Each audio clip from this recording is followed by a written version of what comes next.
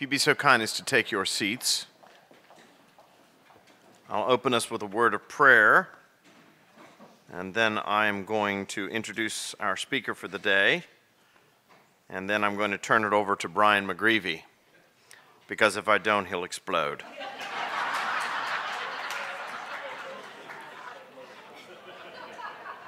Let us pray. Lord, teach thy people to love thy house best of all dwellings, thy scriptures best of all books, thy sacraments best of all gifts, the communion of saints best of all company, and that we may as one family and in one place give thanks and adore thy glory. Help us to keep always thy day, the first of days, holy unto thee, our Maker, our resurrection, and our life. God blessed forever. Amen. Well, we are honored today to have a guest speaker here for the Rector's Forum. He was one of the speakers at the Mere Anglicanism Conference over the course of the weekend, and let me say, I'll say it again in church, but let me say a special thank you to everyone who helped out with that conference. We had a sold-out crowd. The music hall was absolutely packed. It was a marvelous weekend. All of the presenters were first rate. They did an extraordinary job, and I think many people were blessed.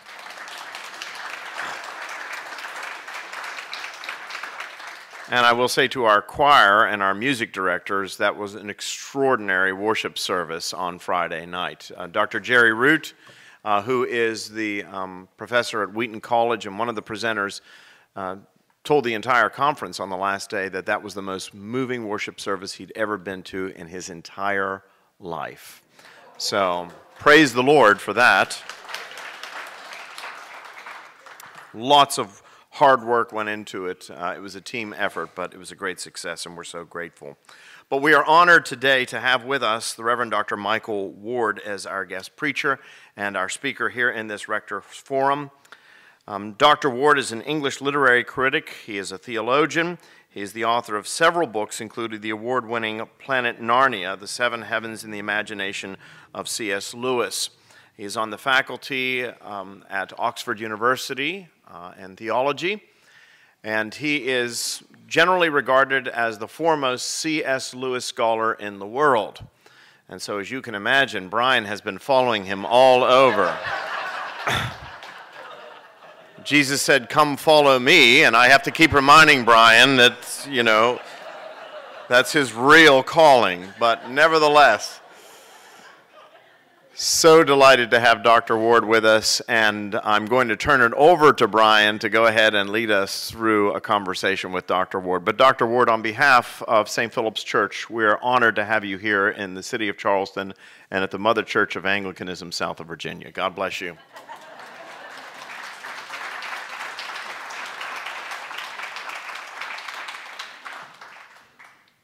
Well, good morning to all of you, and it is a great privilege to have Dr. Ward with us. And we are going to try to cover a couple of topics this morning that I hope will be of interest to you, not just of intellectual interest, but things that will be of spiritual encouragement to you.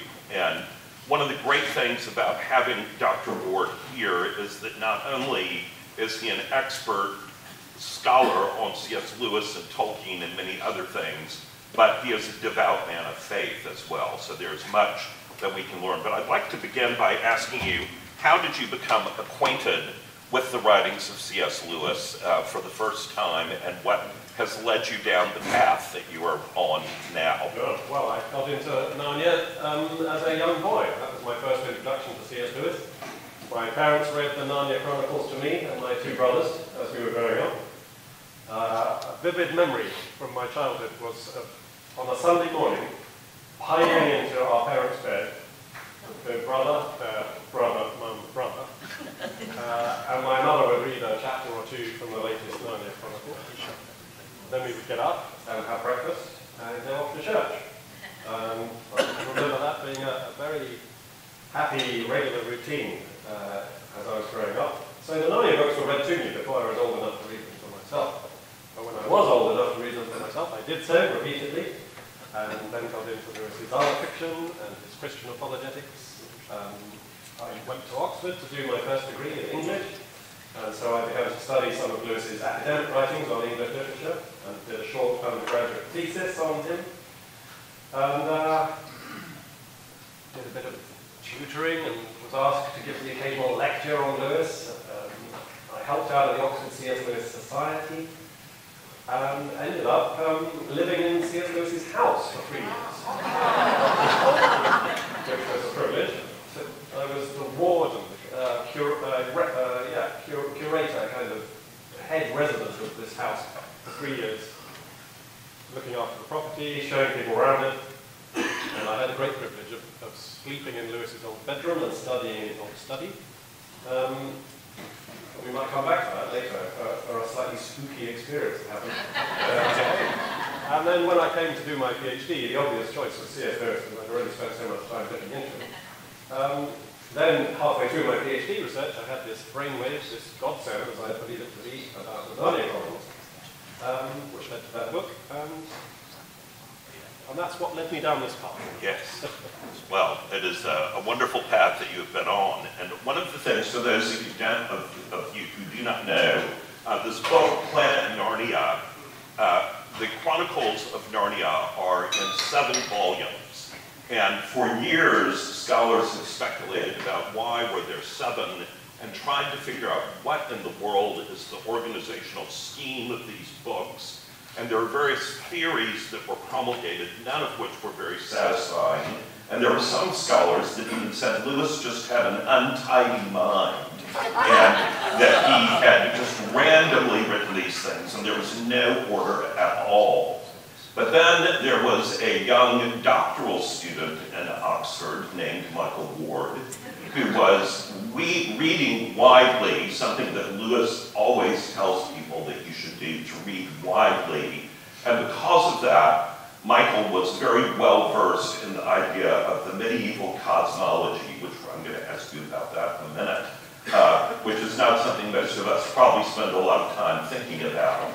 But in the medieval view of the world, there was the vault of heaven, this beautiful starlit vault of heaven, and under it the 7 planets. And so what Michael was able to deduce was that in fact each one of the Chronicles of Narnia was related to one of the 7 planets in the medieval cosmology. And the remarkable thing about this is that these books have been written for about 40, 50 years and had been lying there in plain view of every scholar, and no one had ever put this together. And so Michael came up with this theory, and as he started talking about it, some of the, let's just call them the old fogey Lewis scholars said, oh no, poo-poo, tut-tut, no, that's not right.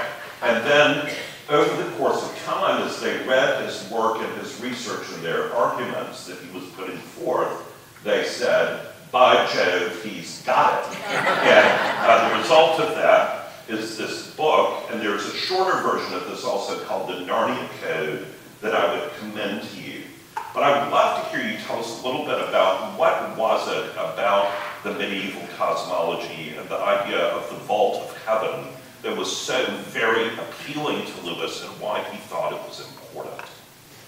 Yes, thank you, Brian. That's you're teeing me up marvelously. I could speak for hours. I'd be fine with that, but Jeff will not be. Well, I think the first thing really is just to explain what the 7 heavens are, because not everybody knows. Although, of course, we are in fact referring to that old cosmological system every day of our lives in the names we give to the days of the week. So think of Saturday. Why is it called Saturday? Saturn day, Sunday, sun day. The sun used to be regarded as a planet. Monday, moon day.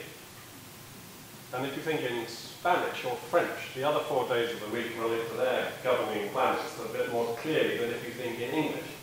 So martes, Mars day, miércoles, Mercury's day, jueves, Jove's day or Jupiter's day, and viernes, Venus's day. In English, we use the Norse names of the relevant planetary deities. days of the week rather than the Roman days. But those are the 7 heavens: Sun, Moon, Mars, Mercury, Venus, Jupiter, and Saturn. So this is before the time of a telescope. This is before Uranus and Neptune and Pluto had been discovered. These were the 7 heavens, the 7 planets that could be discerned with the naked eye, and each was regarded as having a set of influences and attributes and qualities that they would shed upon the earth and upon people and events. And so C.S. Lewis, being a medieval scholar, was very well aware of this old cosmological system, and he said of the planets that they were spiritual symbols of permanent value which were especially worthwhile in his own generation. And he writes about them all over the place in his academic works, in his poetry, and in his Ransom trilogy of interplanetary novels, where he uses this imagery very explicitly.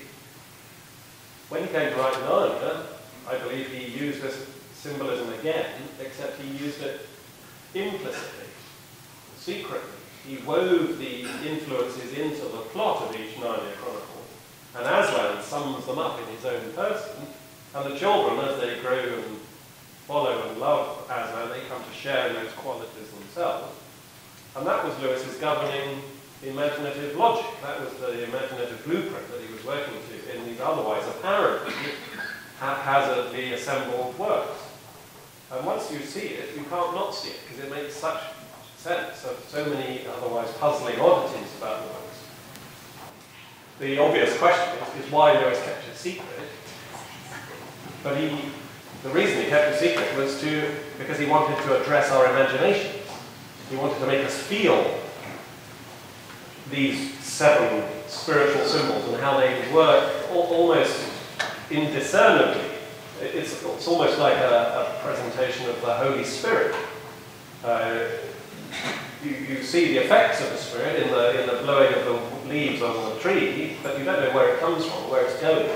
It's not something you look at, it's something you're swept up by. And I think that's the reason that Lewis kept it secret, that he just wanted to immerse us into these 7 spiritual symbols.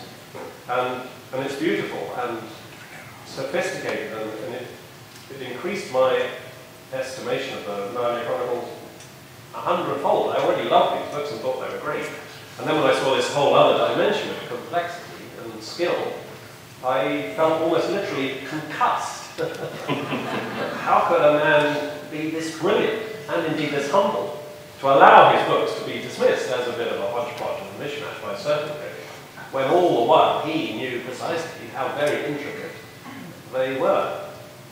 I think it's in a way, it's a sort of enacted parable that Lewis is to Narnia as God is to the real world. And God does not force himself upon his creatures. God allows us to misinterpret him, to disobey him, to say that the universe is a chaos and not a creation. Likewise, Lewis to Narnia does not force his intentions upon either the stories or the readers of the stories. He was just, as it were, patiently waiting for people to pay sufficient attention that they would realize. So it's a little bit like a kind of religious conversion, that the scales drop from your eyes and you suddenly see, oh, there is a reason why Father Christmas is in The Lion, the Witch and the Wardrobe, right? And other puzzling oddities. They suddenly make sense. It's absolutely beautiful. Yes. And I think one of the great things about it is that it is such an example of the great reverence that Lewis had for what we might call natural revelation, the way that God has littered the universe, the medieval cosmology, our own earth, with beauty and things that are types and shadows and pointers to him and the things of his kingdom. And you see that beautifully expressed in these Narnia stories. So I would commend you, I'm not going to ask you to raise your hand if you've read the Narnia stories, because I don't want to embarrass anyone who has not. But many people think of them as being for children. But one of Lewis's great quotations is that a good children's story is one that is as wonderful for a 50-year-old as it is for a small child. So I would commend them to you, and also Michael's book, because if you read his book and then reread those chronicles, they will come alive for you in a way with the wonder of God and his creation that is quite remarkable. So one of the things that we talked about in the conference, the theme of the conference, was telling a more beautiful story, lessons from C.S. Lewis on reaching a fractured world. And obviously the Narnia Chronicles are stories. And the whole idea of story and myth, not in terms of something that's false, a fable, but myth as something that communicates a deep truth that is beyond our normal expression of words. These really informed Lewis's own spiritual journey from being a brilliant, what I would call evangelical atheist, to coming to a deep faith in Jesus Christ through the influence of the Holy Spirit and through the persistence of his friend J.R.R. Tolkien. And one of the remarkable things is that when Lewis got onto, let's just say, the train that led to his conversion, there was a remarkable change in his life and habits. And I would love to hear from you a little bit how, as Lewis came to the Christian faith, how that was reflected in his own spiritual life and discipline and his understanding of what it meant to follow Christ, particularly as an Anglican. Yes, Lewis had been raised as an Anglican. His grandfather had been a Church of Ireland clergyman of a fairly low church, evangelical kind. And that's how Lewis was raised. He was baptized and taken to church and taught the usual things and confirmed in his teens. But in his teens, he also turned away from the faith. And for nearly 2 decades, he called himself an atheist. But then returned to the faith in his late 20s, early 30s. In no small part because of the influence of friends like Tolkien.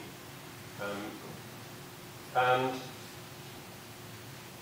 once he had returned to our faith in God, and then in the Christian God in particular, he began flying his flag, he said, by attending services in his college chapel and going to the local parish church, Holy Trinity, Eddington Quarry, where he is now buried. And yes, became a devout and very active member of that parish and public apologist, and indeed you might say evangelist for the faith, writing books about his conversion, beginning with The Pilgrim's Regress, which is a sort of allegorical account of how he came to faith as an adult. And then in the 1940s, during the Second World War, he began to give broadcasts over the BBC radio, broadcast talks which eventually were collected into the book Mere Christianity, which has gone on to be one of the most influential works of Christian apologetics of the last 70 years. And then, of course, Narnia came on stream, as it were, in the 1950s. But to your point about his practice of his faith, yes, Lewis was he was keen not to pigeonhole himself in anybody's mind. He wanted. Remember, he'd grown up in Northern Ireland, in Ulster, in Belfast, a very sectarian, a very divided city, where politics was infecting religion. And the community was very divided for all sorts of social and historical reasons, which really had almost nothing to do with the faith of these different communities. And Lewis was always extremely keen to avoid any sort of denominational issues or party spirit. So he says of himself that he's a neither particularly high Anglican nor a particularly low Anglican nor particularly anything else Anglican. Mere Christianity is what he presented as the thing that all Christians could affirm and centre their ecumenical dialogue upon, the great mainstream, the broad central tradition of the faith. But of course he was, in fact, not quite so bland and neutral as that description might suggest. He had quite a high practice of the faith. In fact, he liked to go to confession. And of course, in the Church of England, nobody has to go to confession. You all may, some should, none must, is the mantra. But Lewis went regularly, frequently. He found an Anglican priest in Oxford who he thought would be good for him as a confessor. And he wrote a letter saying, would you start hearing my confession? And he said, well, writing and posting that letter was one of the hardest things he ever did. Because he realized he was opening himself up to having to be completely honest with this man. And I think it was good for him, because he had such influence. It was good that he was accountable to another person, had a spiritual director and confessor of that kind. He had a high view of the priesthood. He believed in purgatory. Purgatory of a particular kind. He distinguished it from corrupt versions of the doctrine of purgatory, but basically said when we die, we're not usually, most of us, in a state of absolutely perfected sanctity, yet we know that nothing unclean can enter into heaven and stand before God. We know that from the book of Revelation. So how is it that those who are not yet perfectly clean can go and see the face of God? There's a cleaning up process, which may happen after death, and that's the purgation, that's the cleansing system that God has given to enable us to make that final step into his presence. It's not based on works, it's based on God's grace, but nonetheless it needs to happen. What else should we say about his practice of Anglicanism? Well, I think one of the most striking things about his practice of Anglicanism was his, once he decided to start flying his flag, as you said, how faithful he was to daily worship, to going to communion. And one of the things that I would commend to you, if you've not seen the movie The Most Reluctant Convert, it's just an excellent movie on many levels, not least of which that it features the Reverend Dr. Michael Ward as the Anglican vicar at the beginning. But it's very, I love the way that the story is framed, because it starts with Lewis not really as a believer in a church service, not really understanding it. He talks about how he went through confirmation as an atheist and made a mockery of what was being done during that time, because he did it just because of family pressure. But then when he came back to the faith in later years, the practice of worship and the sacraments became incredibly meaningful to him. And you see at the end of the movie his going to communion as a believer and the difference that makes. And it's really quite a beautiful thing. It's also, may I interrupt briefly, it was quite a beautiful thing to be part of, that movie. The director, Norman Stone, had previously made a documentary about my work on Narnia for the BBC, and when he was making this film about Lewis's conversion, he thought that I would not be so bad an actor that I would ruin the movie by playing his parish priest. And so I did 2 days' work on the movie, and it was most remarkably meaningful and moving experience, because there I was sitting in the vicar's stall at Holy Trinity Headington Quarry, the very church where Lewis worshipped. There's a Narnia window on one side of the church. There's a little brass plaque in the pew where Lewis used to sit. And there I am sitting in the vicar's stall, and I'm looking out into the congregation. It's full of extras and actors. And there are 2 people playing C.S. Lewis. One is the young man, and one is the older Lewis, reflecting upon his earlier life. And that both actors were very well cast physically to look like Lewis in his 20s and Lewis in his 50s. And the church was pumped full of this sort of dry ice, give it atmosphere. And we were singing this lovely Christmas Carol in the Bleak Midwinter. And I'm looking at seeing two C.S. Lewis. And also knowing that 100 yards out of the churchyard is where he's buried. And I must confess, I got a kind of holy shiver. It was really quite splendid. And then, in the climactic scene of the movie, C.S. Lewis, having returned to the practice of the faith on Christmas Day, 1931, I think it was, he finally presents himself to receive communion. And I give him communion. It was really most marvellous. I felt there was something weird going on. It was such a privilege. And the film, if you haven't seen it, is called The Most Reluctant Convert. It's a very faithful adaptation, really, of Lewis's autobiography, Surprised by Joy. Almost all the script is taken directly from Lewis's own words. So it's a very accurate portrayal, and I commend it to you. Yes, and I would commend, I think that wasn't something weird going on in that moment. I think it was the Holy Spirit. Because even watching the film, if you can watch that scene without tearing up, you might just want to check yourself and make sure that you've still got a soul. But it's quite wonderful. You know, one of the things about Lewis is that, and we've heard some of this from Dr. Riken during the conference, Lewis had various views on various aspects of theology that were his more or less privately held views that he didn't want to be pigeonholed about.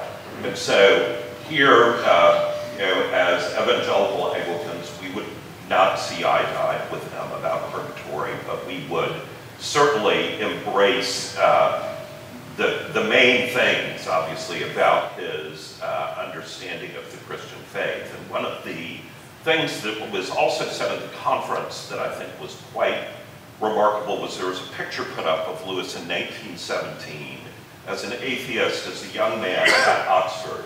And I can't remember if it was Alistair McGrath or who it was that put that up. But he said, think about what's going through that young man's mind, that 19-year-old atheist getting ready to go off to the First World War, brilliant at Oxford University.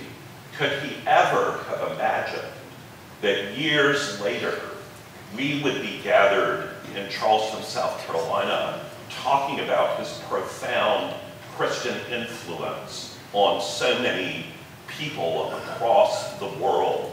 And it was a great moment for us to think about how important it is to never give up on anyone. Imagine if Tolkien had thought, well, Lewis is too smart and too set in his atheism to talk about the faith with. And this whole idea of Lewis of telling stories that will draw us into the faith, I think is so very important for us to understand. And one of the things from the conference was talking about telling our own stories to help draw people in.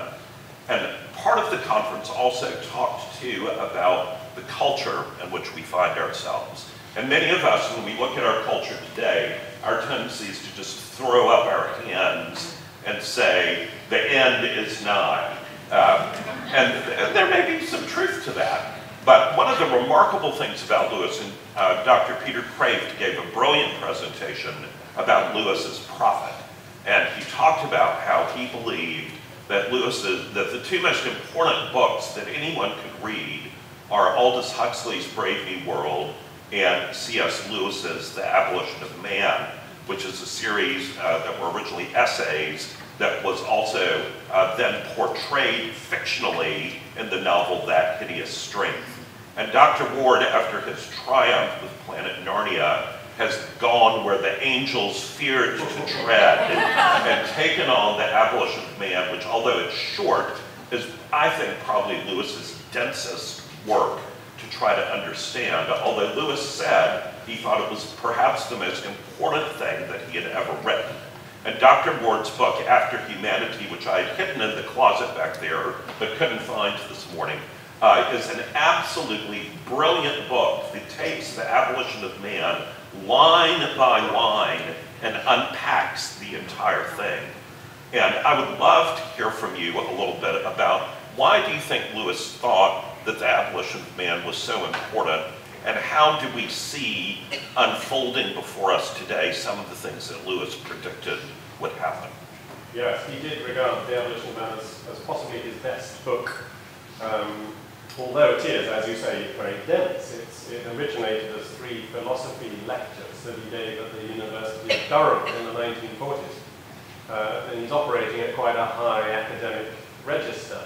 And I'm not a philosopher, so when you said that I ventured where angels fear to tread, I know precisely what you mean. And I only ventured in that direction because I was asked to. It wasn't an idea I had, but someone said, we want to publish a new edition of The Abolition of Man, will you write a foreword? So I began writing this foreword, and as I wrote, I thought first, I need to say this, and I need to add that. And it grew and it grew and it grew, until it was almost a standalone book in its own right. So I found that I'd written not just a foreword, but a complete guide. So that's how it came about. I was really guiding myself into the work, because I'm no philosopher, and I find The Abolition of Man very difficult myself. But I think that's possibly to the advantage of the book, because I don't take anything for granted. I don't assume that readers will find this work easy. I don't find it easy. So yes, I wrote Path to Humanity and learnt a lot in the process. And one of the things I learned was, I think, to understand why Lewis regarded it as so important and one of his best works. Because The Abolition of Man is all about objective value, which sounds a bit dull, but it's but it's really absolutely crucial to all our lives.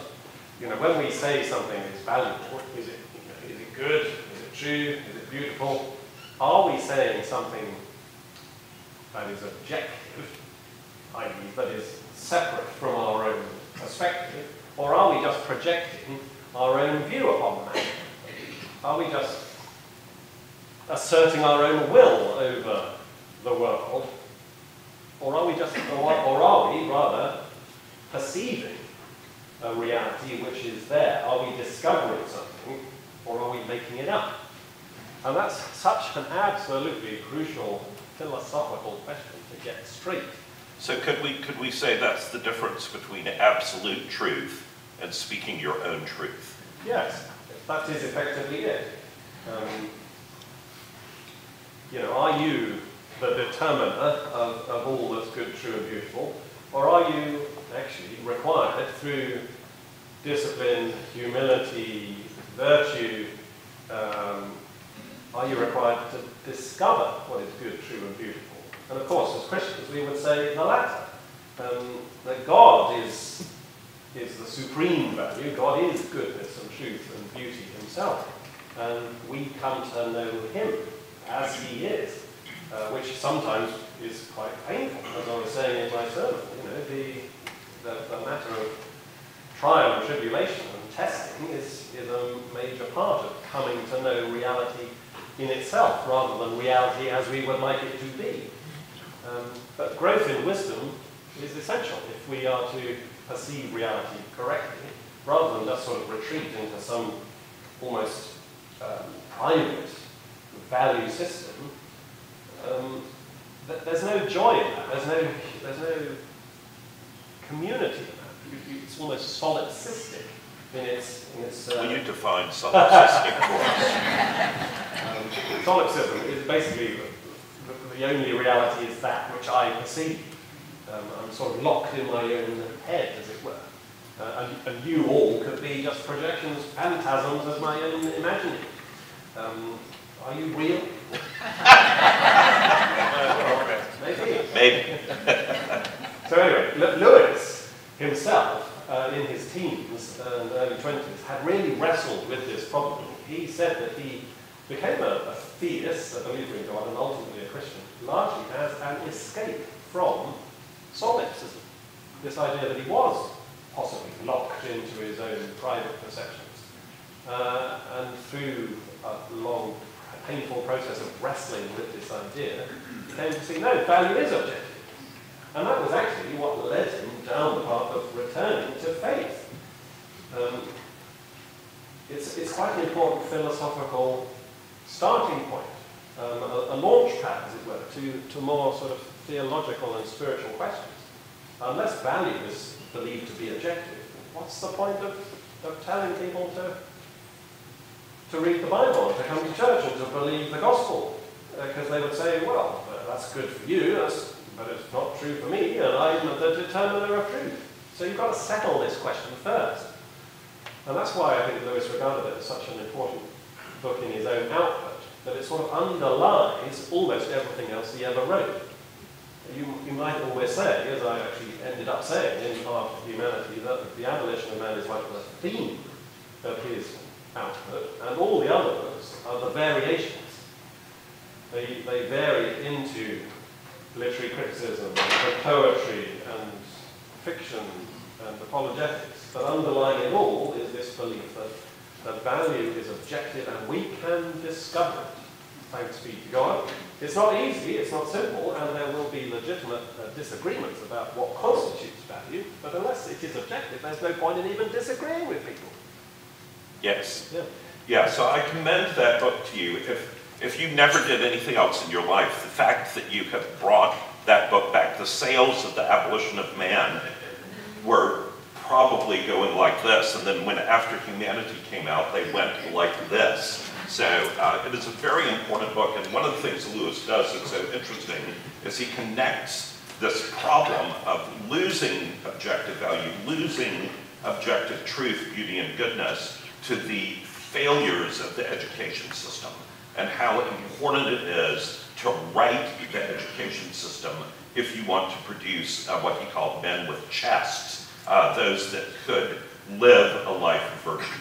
So we are starting to get toward the end of our time together, and I would love to hear from you a little bit about what might be your favorite passage out of the Chronicles of Narnia and why. I know that's a tough question. That is a tough question. There are so many. The Narnia Chronicles are beautiful works, and they all have excellent bits in them. I think my favourite book as a whole is The Voyage of the Dawn Treader. But possibly my favourite passage, single passage, is the one I quoted in my talk yesterday morning, from The Horse and His Boy. And The Horse and His Boy, when I was a boy, I didn't much like that story.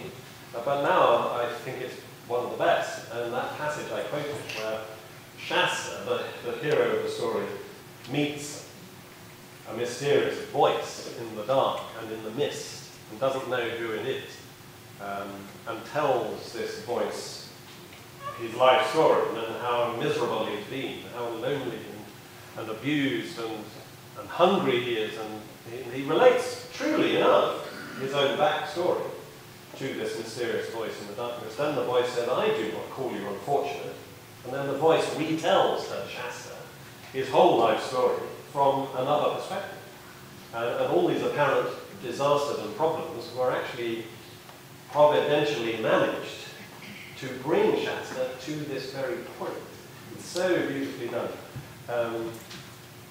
It's called The Unwelcome Fellow Traveller, the chapter. The unwelcome fellow traveller turned out to be this Christ-like lion, Aslan. And that moment of encounter, when there's a complete transformation in Shasta's perceptions about himself and his world, is just an absolutely fantastic depiction of conversion, really, and the scales falling from your eyes, and the whole paradigm of your perspective on reality thrown for a loop, rotated to 180 degrees.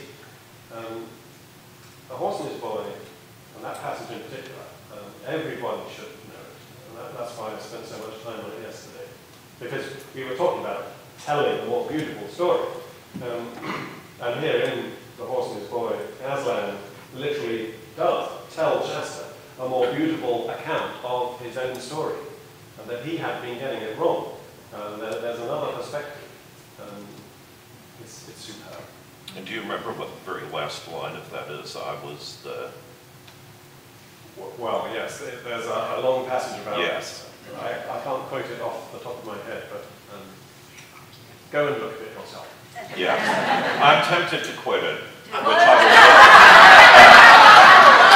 I will butcher it, but the thing that's most beautiful about it is exactly what Michael is saying, that through this passage, you see what, it's very much like the story of Joseph, when he comes and speaks to his brothers and said, what you meant for evil, God meant for good.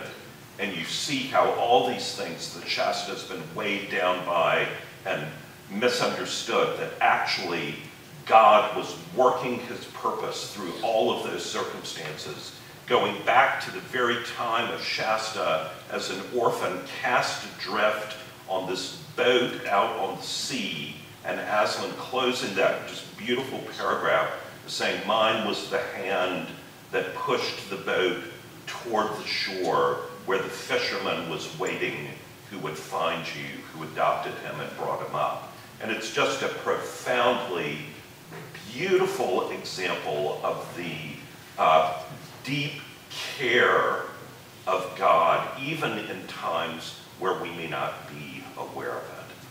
So on that note, I think we're out of time. Let me say a prayer for us. Let us pray. Father, we thank you so much for the gift and ministry of Dr. Ward. We thank you for his time with us here this weekend. We thank you for the conference and for all of these speakers.